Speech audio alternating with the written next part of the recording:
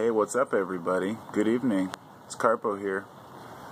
Well, I'm just kicking back. Just got done with some dinner, watching Juno, my dog, eat his dinner in there. He's trying to get all the good stuff, all the wet stuff off the top. You know, that's my home there, my humble abode. So I'm just sitting out here enjoying this, it's a pretty mild evening, a little foggy. I'm sipping a cup of coffee that's, I use sweetened condensed milk.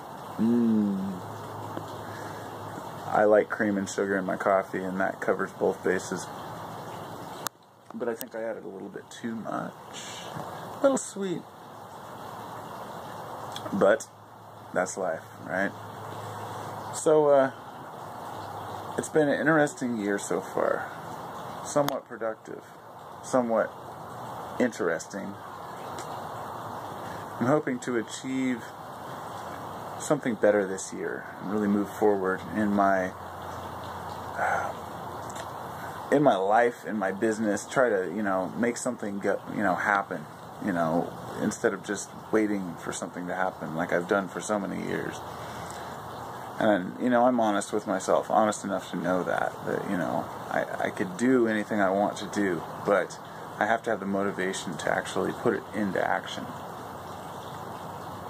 It's a huge hurdle to overcome, especially when you're not motivated to make income, as far as when you're content, you're content with what you have.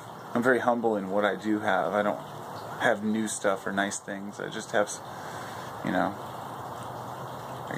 small home with my little toys, my records, and stuff like that. But, I'm not the kind of guy who goes out and buys the latest new stuff. I don't really spend money on anything,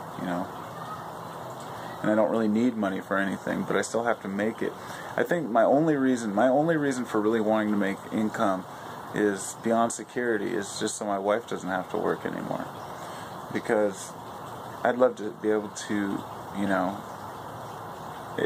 have her enjoy her time,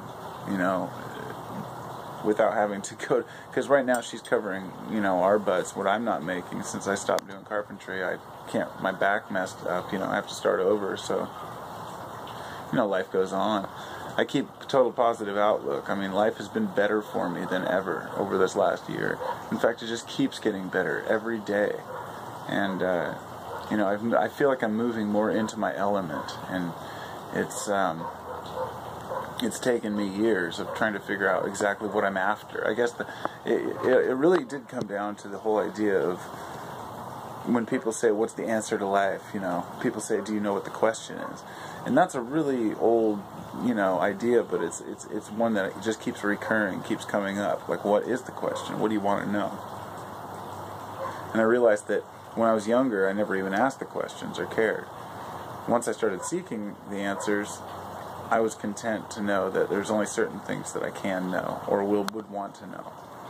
And like I used the metaphor of facets on a jewel, each one of us being a separate facet, and if you were standing on the facet of a giant jewel, you'd be able to see each person next to you, and maybe even see those facets as well, but as you went over the horizon, there would be people and things you couldn't see. Life's like this, dimensions are like this, everything. All the talk about, spiritual realms and whatnot, you might catch a glimpse or reflection, but to see it in its whole, it's just not possible by humans. And I guess what it comes down to often is what do you really want to know? Do you want all these secrets? What do you want to have magic powers? Do you want to feel content that you're going to a heaven? Or what exactly is your particular desire and outcome? And when I started asking myself, what do I want? I realized it was just to be comfortable in my flesh, but not just in who I am, but in being human, and understanding that the fact that I'm going to die one day, and coming to terms with that, and asking myself, do I really have to create an answer to what happens afterward, or can I just be content to, live with the mystery? And so it takes a long time to develop that, the mystery. When I looked at my phone there, it said 4:44.